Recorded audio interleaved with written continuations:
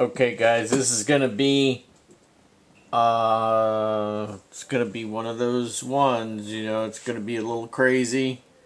It's gonna be a little controversial, and so on. Okay, so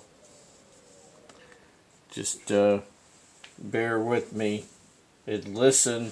Take notes if you want, or turn it off if you want. One or the other. One way or the other. I'm gonna do this video. This video is gonna be crazy. Now, 2 nights ago, I started putting puzzle pieces together. You know me, right? I'm always thinking about stuff. So,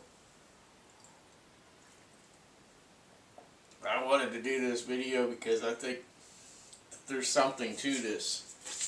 Not because not because I'm crazy, but because I really think that there is something to this. So, over the past 3 years, a lot of people have noticed a lot of things going on in the world concerning earthquakes. There are people that are following earthquakes like crazy out there. Earthquakes here, earthquakes there, this magnitude, that magnitude, blah, blah, blah. There have been, obviously, storms.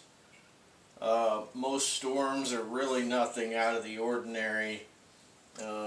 I've been through a lot of storms myself.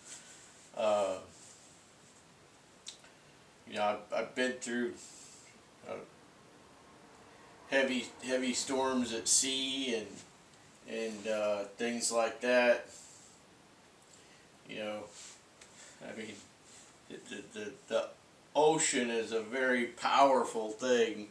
When you see those waves coming, and you better be somewhere where you're not going to get washed overboard. You know what I mean? So, but getting back to this video.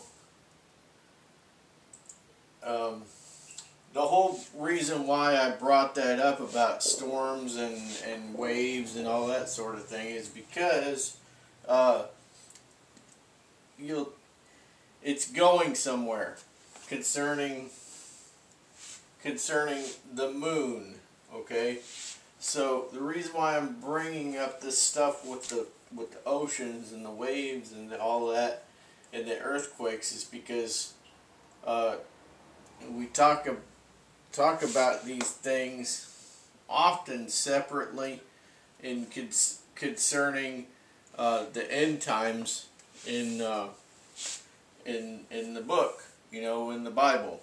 So we see talk about the end in Matthew 24 and in Luke and obviously in Revelation and in the book of Daniel and so on. And we see all of these cataclysmic things happening, but a lot of people are like, well, how is that going to happen? How is that going to happen? Right? How are all of these disasters going to happen? What's going to cause them? So, the past 3 or 4 years, people have been talking about how bright the moon is. The moon's really bright. I don't know how many times I've had people tell me about the moon.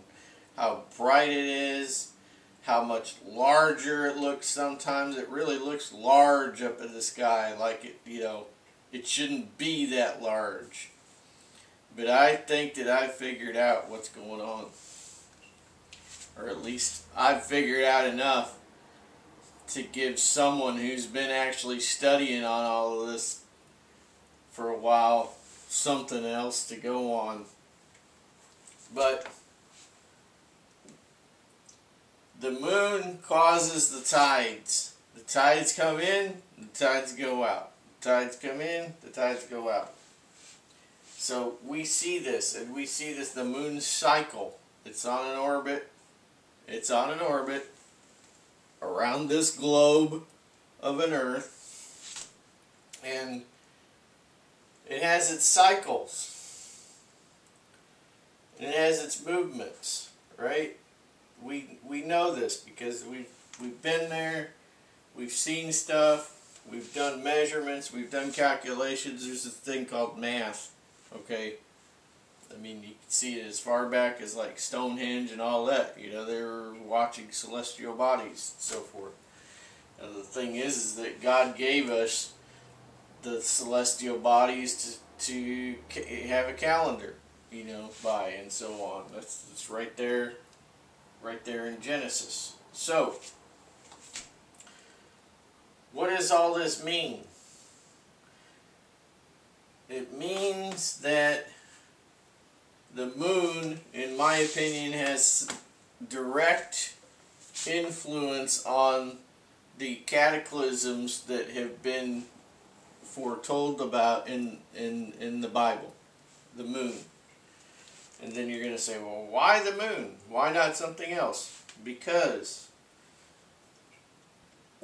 just like a couple days ago, I was sent some information from someone. They said, hey, look, they saw these anomalies in the oceans near Antarctica and off of the coast of South America and stuff, where the waves, the ocean's depth, you know, the from, let's say right here is the top of the water, it fell and raised 2,000 feet, right?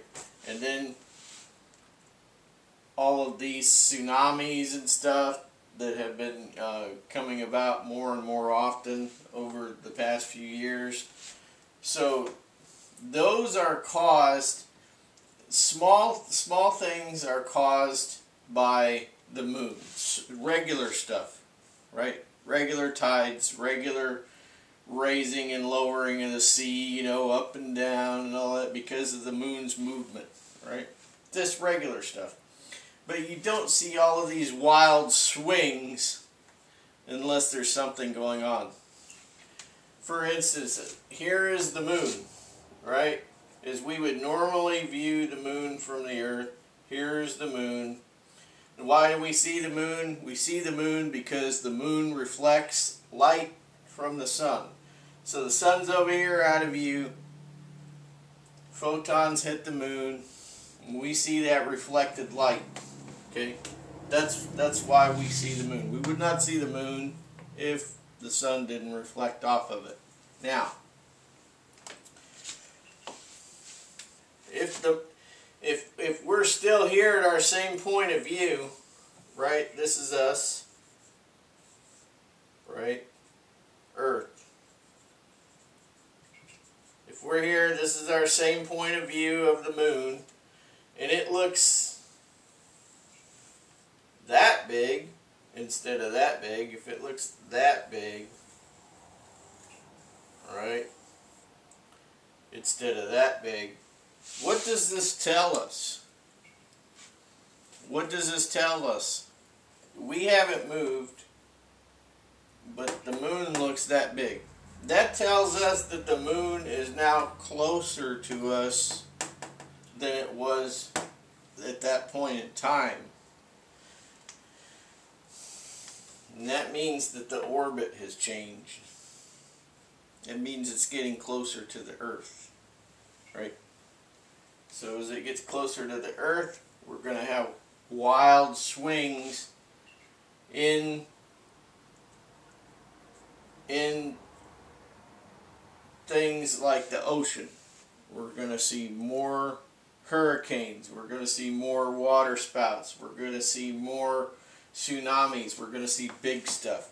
And we will also see more earthquake activity and on a larger scale. And the closer that this thing gets, likely, the more wild it's going to get.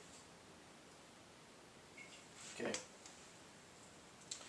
Now these are just observations that I have made. If I'm wrong, you can call me out on it. Just email me and say, hey, you're wrong about this. But you know what? You better be a scientist or something, okay? You better be a scientist, or you better have some really good information that says otherwise. But this is what I think, all right? Now, what else? What happened the other day? What happened the other day? We had the eclipse, okay, on 4/8, okay?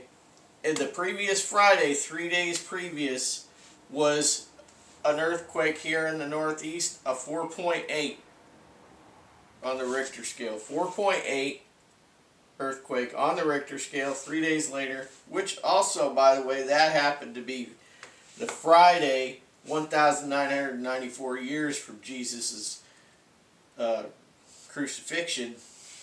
That Friday, so 3 days from then, 3 days came out of the tomb back in the day. Now, 3 days later, we got this eclipse. Now, to help to validate this size thing, right? Is this moon closer? Let's look at the eclipse. In no time, in all of the decades that I have been alive, I'm old. I'm not ancient, but I am old. In all of the decades that I have been alive, I have never experienced an eclipse other than a situation where the moon covered the sun, but you could still see the sun's corona of the sun behind the moon. Every eclipse that I've ever experienced, and I've experienced full ones, that has been the situation.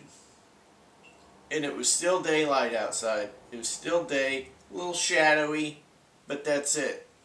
You know, you had to look through a welding lens, for a quick look, or you had to do this thing with papers or the cereal box, whatever.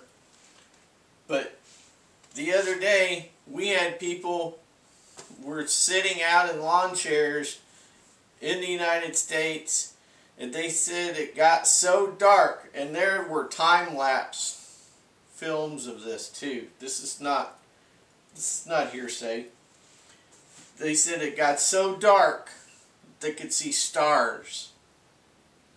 What does that tell you? That tells you if there is an eclipse and the moon is closer to us than it used to be, that means the moon is going to appear larger to us and the sun will be smaller. So as the moon goes in front of the sun, it will totally black it out because it's closer. Okay?